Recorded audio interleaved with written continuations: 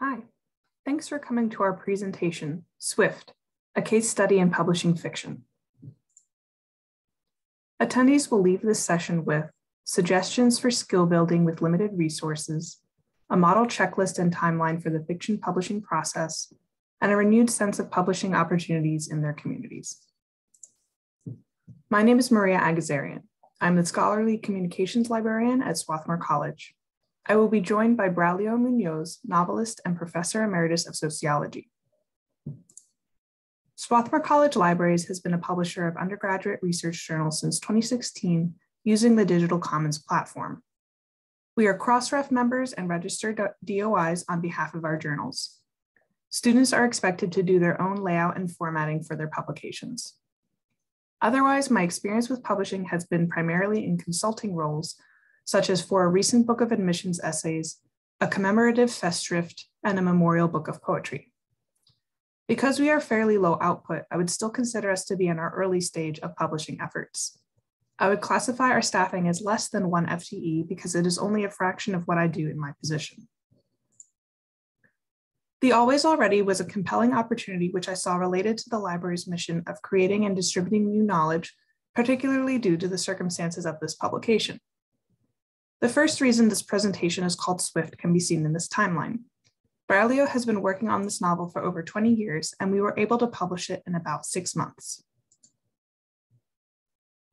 There were some particular issues with the kind of work this is that was different from all the other works that I have published. And in part, it has to do with the form. It's rather long, and also it has poetry, and it has a lot of, and songs, and a lot of texts that are in a different language. Also, the story itself is nonlinear, and that means that basically there's multiple entry points into the story, and it requires attention, it requires a great deal of patience. So it's most of the time, I think that kind of work is not necessarily seen as something that one immediately think of publishing. But more importantly, I think their question was had to do with the risk of the publication. That is the timing of it.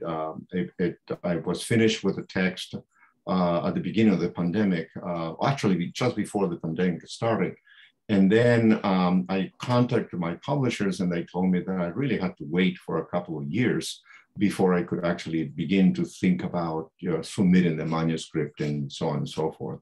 So, and I believe that the book is so attuned to our times that I needed to get it out. I didn't know how long would the pandemic last. Nobody knew at the time. So this was something that I needed to work with.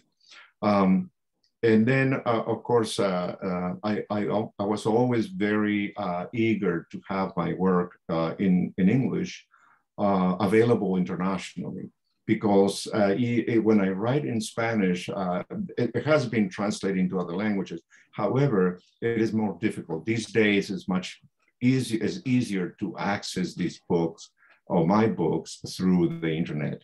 So that was a very important part of the reason for why I decided to self-publish.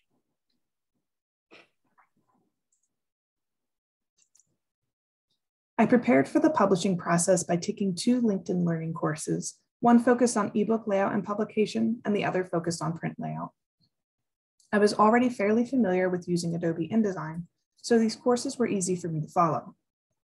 I also gathered a few books of comparable length from around the library and spent time measuring and recording margin and gutter sizes, font choices and sizes, and other details so that I could be sure that the Always Already looked and felt professionally designed. Our collaboration inspired the creation of some supplemental materials, including a list of characters and a glossary with Quechua words and their definitions. The process of designing the cover was also highly collaborative with our visual initiatives librarian. For the first time, Braulio was able to have input on what his book cover looked like. We opted for a larger font inside for ease of reading, and an off-white paper stock and a matte cover that contributed to the literary feel of the book. I worked with the copy editor to ensure consistent and meaningful decisions with the use of italics in the book, since there were so many languages included. We were also able to set the pricing of the book to a meaningful number for the author while keeping it affordable. Because we don't have a budget for our publishing activities, the costs to the author included hiring a copy editor, buying 2 ISBNs for the 2 formats of the book, paying for the Library of Congress copyright registration, which included 2 print copies to be mailed as a part of that registration, licensing the image of the figure on the book cover, and the setup fee for Ingram Spark. The main costs that the libraries were able to absorb were staff time, which included formatting, layout, proofreading, cover design, and meetings. All of the software that we use was also covered by the college's licenses, and the LinkedIn Learning courses were accessed through the college's subscription. Another implicit cost to consider is the profit margins of the distributors. We opted for a print-on-demand model with Amazon and ebook distribution through several providers. One of the things that I was most excited about at the start of this project was for the potential for the ebook to include auditory pronunciations for the Quechua words. However, Kindle Direct Publishing doesn't currently accept files with audio content, so that was not possible at this time. I also ran into formatting issues with paragraph and character styles in InDesign and ensuring that all of the italics were accurate for the final copy. Because we didn't have an artist to draw the cover from scratch, finding a figure for the front cover took some time. We did not want to show the person's face because we were concerned that the photographs that were available to license did not include model releases. We also wanted to make sure that the clothing was accurate to the culture and the character. Our decision to use an off-white paper stock was a later one, so the original trim size I chose was not available in that paper stock. This decision required another review of the book page by page to adjust the formatting. Part of the reason that we published this book was because it evades genre, but this made using Amazon's categories difficult. It was made even more difficult by the fact that Amazon uses BISAC categories on the back end for the author, but not on the front end for the people who are browsing the site to purchase books. Additionally, any changes that I wanted to make on Amazon, such as categories or keywords, often required a Zoom or an in-person meeting to do so because of Amazon's 2-factor authentication. Meetings in general during the pandemic posed a challenge because of and local restrictions and regulations. Since I have been publishing my work before through an outfit, a professional outfit, or a university outfit, I never thought of self-publishing. It was easier for me to basically hand that over to the publisher. So that for me to publish it would have been very, very difficult to initiate. However, I called somebody in the college, Swarthmore College, at the IT people, and they suggested that perhaps somebody in the library would actually be of help. So I did contact the library, and I found out that there indeed is a kind of a fledgling team of people who have the experience of publishing, or basically experience of working with the technology that is needed for publishing. So I actually then, when I decided to do it, I began to understand that it was more involved than I had thought in the past. So there were several things that I wanted to make sure that that I remember as something valuable in my experience. And one of them was that it was very good to have a scheduled meetings. I find that without scheduling meetings, I become very scattered. I don't focus on the project. I have other things to do and so on and so forth. But having a scheduled meetings, that was very, very good. And also was very good that I was able to be in contact with the team. One way or the other, I met them personally, we talked, and so I got to know them. And I felt comfortable working with them.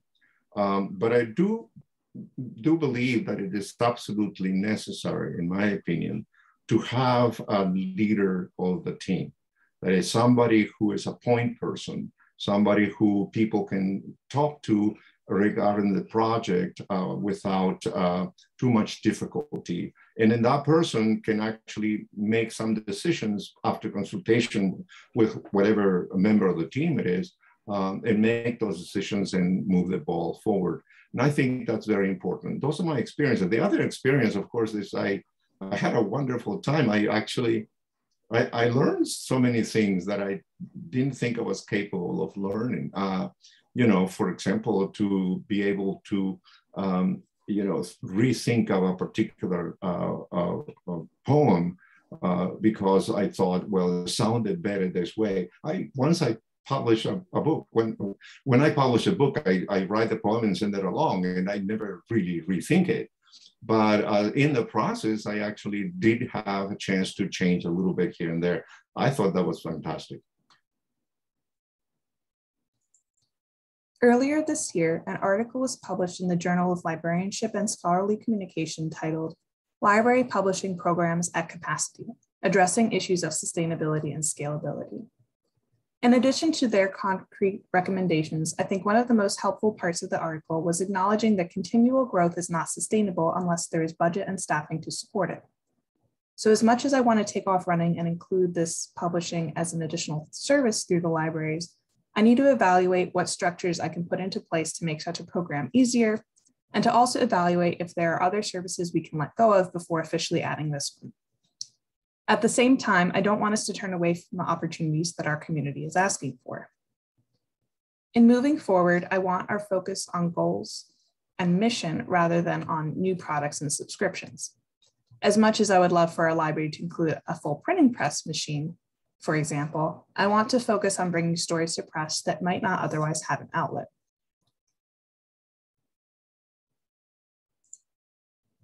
This could be achieved through creating an imprint under Swarthmore College Libraries, which I have tentatively titled Apotidae Press. Apotidae is the family name for the bird swifts, which is the second reason for this presentation's title. Not only is this publishing process fast, but Swarthmore also has a tradition of naming publications after birds. As I've mentioned before, this would be a great opportunity for unconventional books, and the press itself could be flexible to suit the needs of the community. One opportunity that I'm particularly excited about is the potential for creating ebooks for books that are currently out of print. This also gives me the chance to discuss reversion rights with faculty and to make academic books available open access so as to increase their potential for citation. Another necessity these opportunities present is the creation of a student employment position focused on publishing, which would give students hands-on experience that may be difficult to get elsewhere and give me some of the support that I need in terms of completing these activities. I've learned a lot through this process, and as a result, created a model checklist and rough timeline with some of the many considerations that are a part of this process. The full checklist is included in the link on this slide. Some considerations include things like purchasing ISBNs directly from Bowker, ensuring that the fonts used are licensed, deciding which distribution platforms to use, creating and sharing documentation and a set of files with your author, and submitting the book for reviews after the publication is live. Thank you for attending our presentation. We would be happy to answer questions during the live Q&A or over email.